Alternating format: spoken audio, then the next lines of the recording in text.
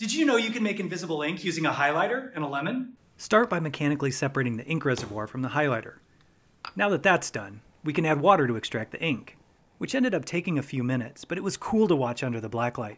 To make it invisible, we react it with some lemon juice, which converts the dye molecules in the ink from a colored to a colorless form. To make the ink reappear, wet the paper with a solution of sodium carbonate. This reaction is especially cool under a blacklight and is perfect for Halloween because the fluorescence changes too.